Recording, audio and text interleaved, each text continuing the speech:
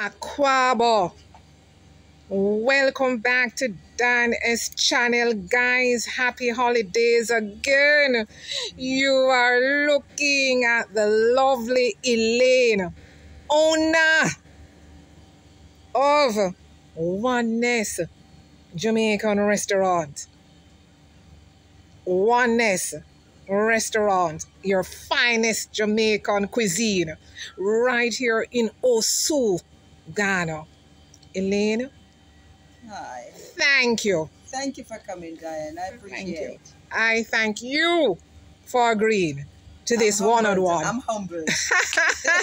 I said I'm humbled that you accepted, right? Just like that. Now, Elaine, before we get into the meat and potatoes, I called you yesterday, right? You did, absolutely. And you, in fact, said to me that you did not even know that Rastaman Bills was actually at your place. Tell us a little bit about that. So he came in and he came to the bar. I was inside and he said, "Man, this place is looking nice," he says.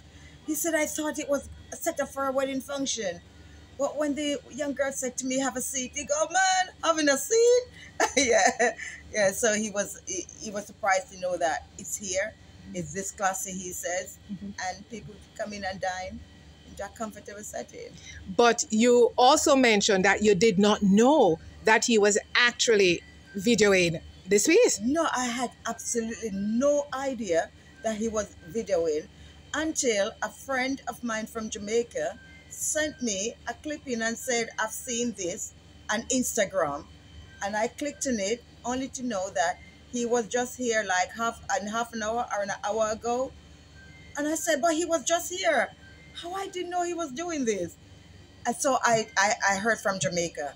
Look at that, right? Yeah. You heard from Jamaica. Yes. About your place. Yes. Being on Instagram. Being on Instagram. Right? And I heard from a friend of mine out in the global space, not in Jamaica, even though she's Jamaican, sent me that same Instagram post. Yeah.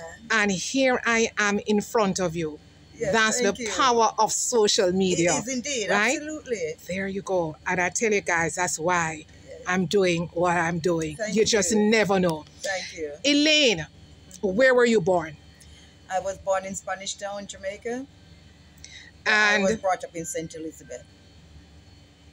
Do you remember the year you left Jamaica?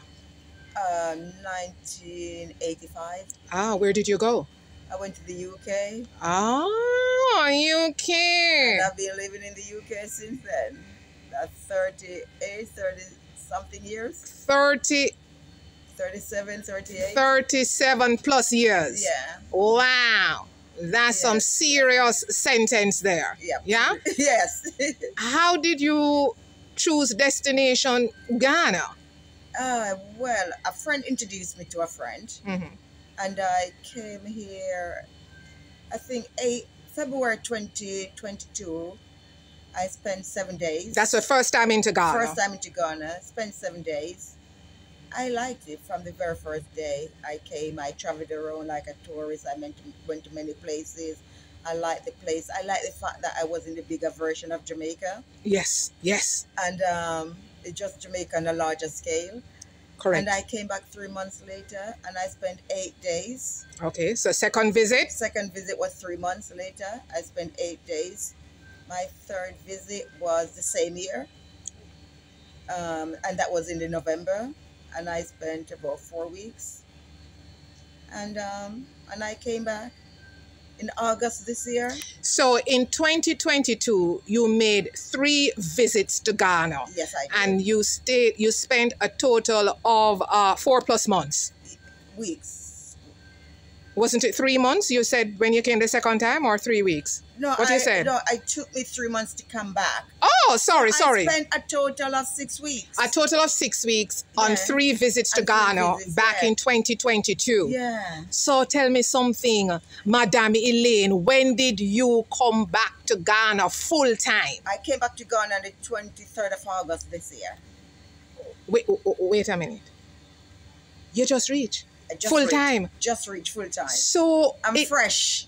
The mosquito loves Hey! me. So it leads me into this, Elaine. How did you come across this space? So, I came here. I'm an entrepreneurial person, and I just knew that I need to open a restaurant here. So I had a restaurant in England for 7 years. Okay. Um, I break glass ceiling. I'm a kind of woman who likes to break glass ceiling. So I live in Cambridge, and Cambridge is a 95% white. So when I opened a restaurant in Cambridge, it was the first black restaurant to be ever opened in that city. And it was a novelty. The MP of Cambridge, the mayor, and every newspaper, everybody came to open this new venture in Cambridge. And I became a nurse after. I ran it for 7 years, and then I became a nurse. And still a nurse. I take a lengthy leave to come here to open business. But let me get to how I get to this point anyway.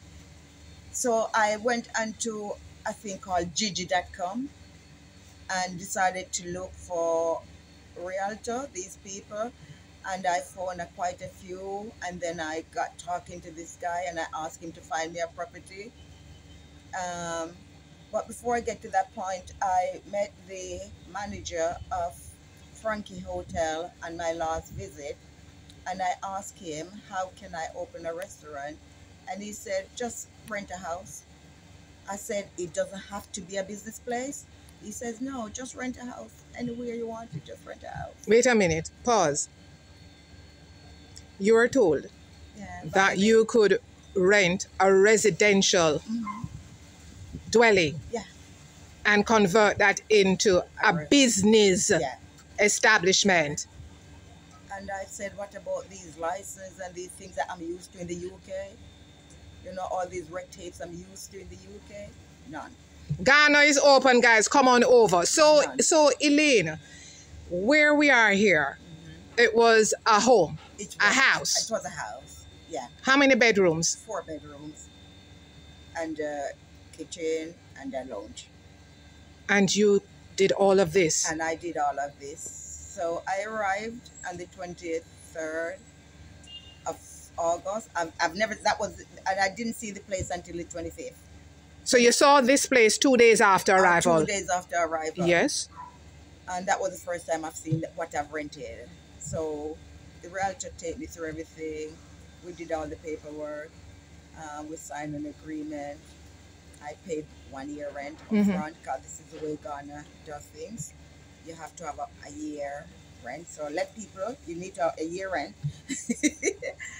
So however, and I'm here. So you did massive renovation. I mean, massive renovation. So this, what do you call it? I put this up when I came, and just massive reservation. Elaine, my mouth is open, as you can see. Guys, my mouth is open because, Elaine, you occupied this space 2 days after arriving in Ghana in August. So that's the 25th you occupied. You did massive renovations. Yes. When did you open the restaurant for business? So I opened the restaurant for business on the 1st of November.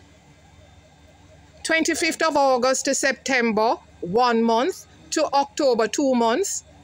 2 months. You did all the reservations. All the you reservations. recreated this space recreated in under 3 months. Under 3 months. It took wow. me literally 2 months to do all this. Yeah. And was open to the public in 2 months. I need to close my mouth and not stall this vlog. I'm wooed. Yes. You have surprised me on that. Yes. Guys, we're doing another vlog right after the kitchen. Because guess who is the chef in here? You are the chef? No other than Elaine. Elaine is the chef, and she wants us to see her kitchen. So that's going to be the next vlog coming up. Elaine, tell me more about the restaurant. So the restaurant here is a baby. How has it been? It's very much in its infancy. And so when I open, on the night I've got friends of friends that turn up for the opening. But as a business person, and I say I'm a business person because I did an MBA. I graduated, listen guys, I graduated at the age of 60 with an MBA distinction. So you can do it. Anyway, so my background, my training, my university degree and everything helped me to understand, okay, so those were friends of friends. So I now need to market the place. So what I'm doing now is like slowly marketing the place, marketing the business. And what I really want is gradual growth.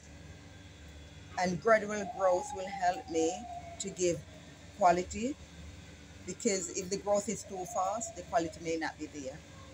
And to focus on quality and what the authenticity of the food, the gradual growth is very good for me. And this is what I'm getting at the moment, gradual growth, lots of word of mouth. And I must give a lady shout out to a lady called Dr. Gwen, who was my first customer after opening. She went away, put it on her space, her social media space, and that was it.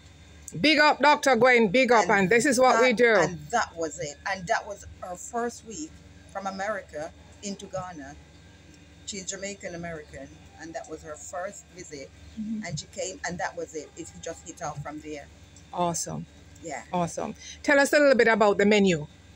So on the menu, I've got, and as a starter, I've got ackee, I've got escovitch fillet of fish, I've got things for vegetarian like avocado salad, Greek salad, and what else do I have on there as a starter?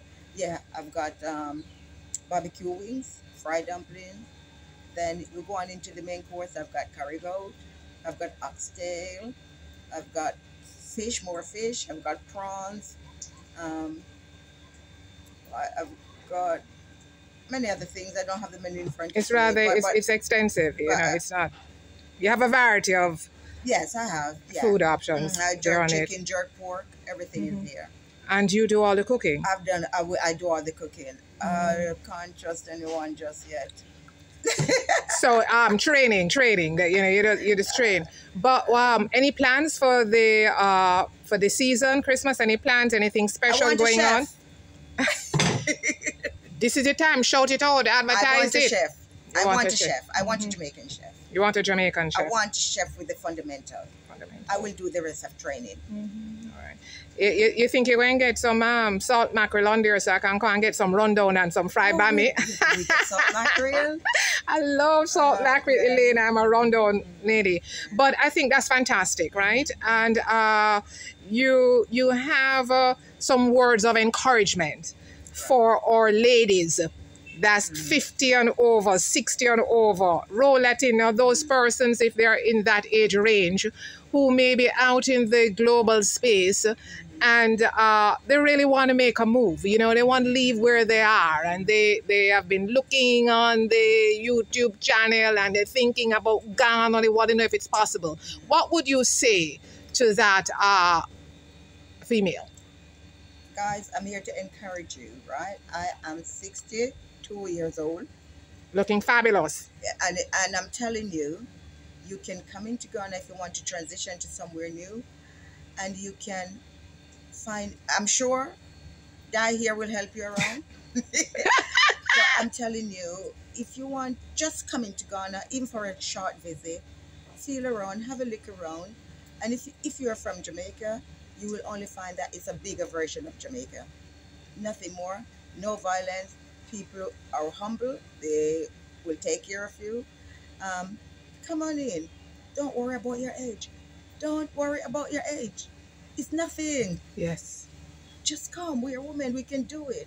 I'm here single-handedly doing this business on my own. Wow. So come on in. If you want to get some advice, go through Die. Boy, I'm encouraged just by listening to you. Don't be afraid to step out in the deep. Don't be afraid.